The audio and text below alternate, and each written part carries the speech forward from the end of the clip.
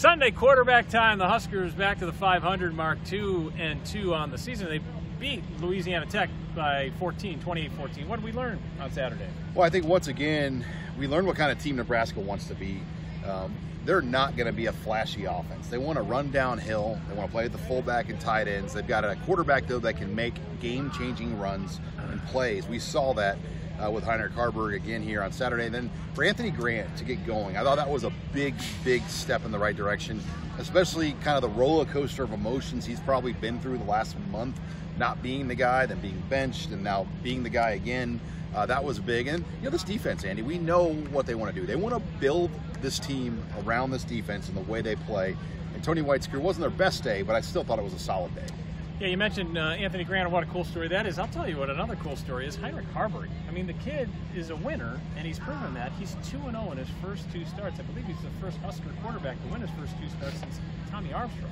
Yeah, I don't think anybody could have really predicted this, especially back to a year ago at this time when Harburg wasn't even a factor. But he's come in, and he's just done his job. He's mentally locked in, and he's doing exactly what they want him to do. He's not trying to win the game on his own. His mistakes are extremely rare, and that's the key. I mean, we look at Nebraska's first 2 losses of the year, they should have at least one more win there, but it was mistakes from the quarterback, and I think Harburg has eliminated that of it, and it's made it a real decision now for Matt Rule moving forward, how he manages this thing with Jeff Sims and Heinrich Harburg, but it's really hard to sit Heinrich Harburg down after the plays he's made the last 2 weeks. Right, no question about it. How about defensively? The Huskers give up their average in terms of rushing yardage, and they held Louisiana Tech to just 46 yards. Another stout defensive performance by the Blackshirts. Yeah, Tony White's got this crew going. I mean, this was a hard game to get sacks, and they didn't get home and get a lot of sacks, but they pressured the quarterback. They got the interception at the end of the game with Isaac Gifford. I mean, there were a lot of positives. Once again, a lot of guys played. Now, the concern is Luke Reimer left with an injury. Cameron Lenhart didn't play today. So there are some injury things going on, but they're playing so many players. I thought Deshaun Singleton was outstanding. The one tackle for loss he had was probably the hit of the game for Nebraska's defense. So they've got a lot of guys, and Nat Schutmacher was big on that 4th down stop. Right, and for what it's worth, Matt Rule was asked about Luke Reimer after the game. He just said that he doesn't believe it's long-term, but, we'll have to wait until Monday to hear. Yeah, after last week, who knows, right? with Gabe Urban and Ramir Johnson. I mean, I'm not taking anything for granted right now on Saturday. All right, let's talk special teams too. I mean, man, they got to get that thing right, that phase. Yeah, there's just some things there. I mean, to kick out of bounds, the missed field goal. I mean, they haven't kicked a lot of field goals. When you look at Nebraska the last 2 years, they haven't really kicked that many field goals, period.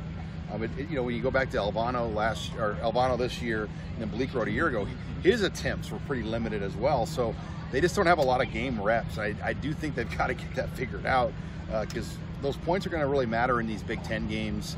As you know, the margin in this league is 3 to 7 points about every week. It's just like the NFL. You can't miss kicks. This atmosphere is going to be quite different than the atmosphere we're going to see next Saturday. Where is this team at in terms of mentally and what you expect from them? Can they hang with second-ranked Michigan? Yeah, I'm going to be really curious what the spread opens up at. It's a good matchup in some respects with what Michigan likes to do on offense. It's going to be a real test for Nebraska's defense, so can they match that type of team? Because Louisiana Tech and the teams they've been playing the last couple of weeks, they're not like Northern Illinois. They're not like Texas or Michigan. The way Michigan's going to run at them physically and do different things. J.J. McCarthy is every bit or better than Shedeur Sanders. So there's going to be some challenges for Nebraska, and Jim Harbaugh back down for his 2nd game after his 3-game suspension.